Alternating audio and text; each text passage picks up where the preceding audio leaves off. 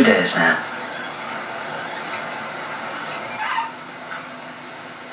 So let's just put one of them on electronic scales. At this age, they weigh about 150 grams. Get down. Get down. A 6-week-old male, 240 grams or thereabouts.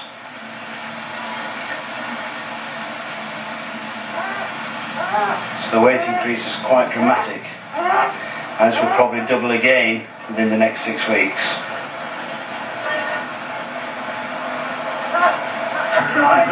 As we said earlier, all kits are born totally deaf, blind, naked and 100% dependent on their mum.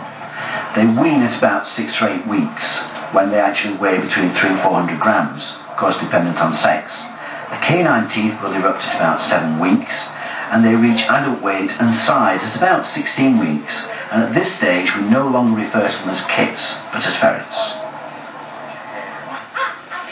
Now, all things being equal, this little chap should have looked after his mum until he's an adult and he can run around and is totally independent. However, things do sometimes go wrong. Mum sometimes dies, sometimes mum runs out of milk.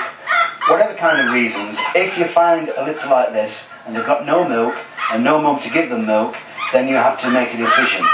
Either you look after them yourself or you have them put down, euthanasia. Now, if you find kits that are less than 2 weeks old, then you've got to remember that they take a lot of hard work.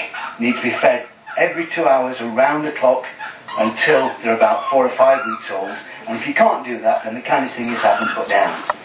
If, however, you are looking at having another female with a litter of about the same age, then you can place them with her, and she will often act as foster mum. But if that doesn't happen and you decide you don't want them put down, then really it's down to you to feed them. And what you need to do is to give them some form of milk. Now, you shouldn't give them normal cow's milk. Cow's milk is fine for baby cows, not much good for baby ferrets. All it would do is scour them, give them diarrhea, and eventually will kill them. So, my own little combination mixture that has always worked well with all the animals I've reared, I mix 250 ml of water with 250 ml of evaporated milk, and then add to that the yolk of 1 large egg. Whisk it all together. Put it into a little syringe like this, and very carefully feed the animal by just putting it in its mouth and then squeezing very tiny drops into its mouth. Very often the animal won't want to take it, and you may have to squirt a little bit extra in. But beware that if you squirt too much in, you can actually choke them to level, because too much moisture in its mouth will go down quite literally the wrong way into his lungs and will drown him.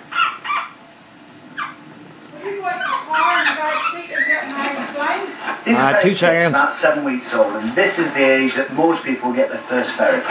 Even by this age, they do have teeth that are capable of inflicting a nasty bite, but if you got them from a good breeder, they should already be aware that fingers are wonderful but aren't on the menu. Now, in this bowl we've got one of their favourite tipples. It's milk mixed with a raw egg. And all we do to reinforce the fact that fingers aren't on the menu is dip our fingers in and offer it to the ferrets. As long as they lick, that's fine. If, however, they get the idea that they can have a nibble, then all we do is with the other finger gently flick them at the side of the face. Very soon they will be well and truly aware that fingers are wonderful, but aren't for them to chew.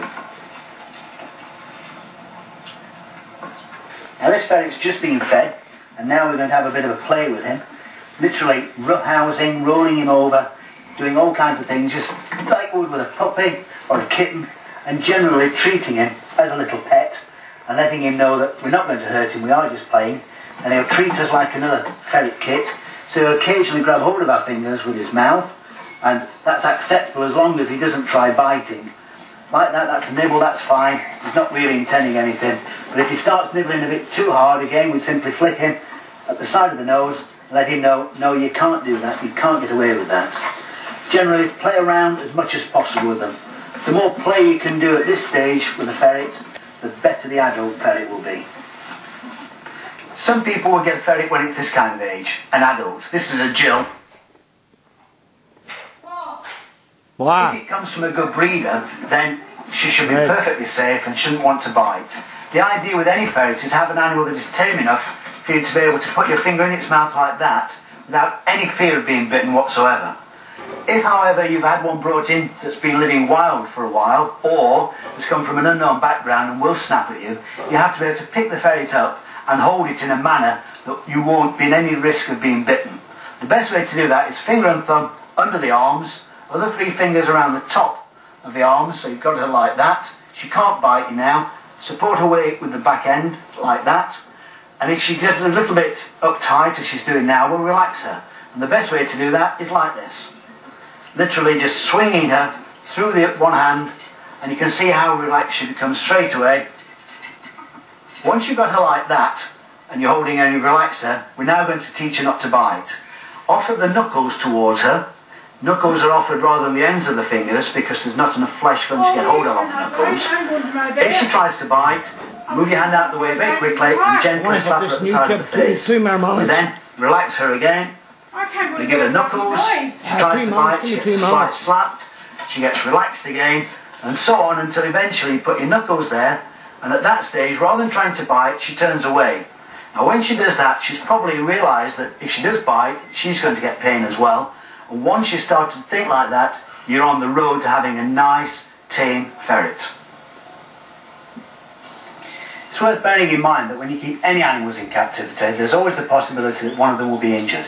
It could be through fighting between each other, it could be that they either fall or any kind of accident. When that happens, it's down to you to make sure that they're looked after properly. You need to practice first aid. You obviously need to have... And it's worth bearing in mind that if you've got human first aid qualifications, they can be applied just as easily to any animals. The basics of first aid are literally ABC. Airways, breathing, circulation. If you have an animal that's unconscious, check that the airways are open, make sure that it is then breathing, and then check its heart. Once all that's going, that's fine, we can move on to the next thing, which is usually bleeding. And it must be addressed in that order. It's pointless stopping bleeding if the animal can't breathe, because it might stop the bleeding, but the animal will still be dead. So we need to tackle it in the right order. We also need the first aid kit. And you don't have to spend a fortune on a first aid kit. Simply get yourself a small tin like this one and put into it the items that you believe are useful. In here are a few of the things that I personally use, but at the end of the day, it's down to what you feel happy with. But there are good and bad items and good and bad designs. Let's take first of all tweezers.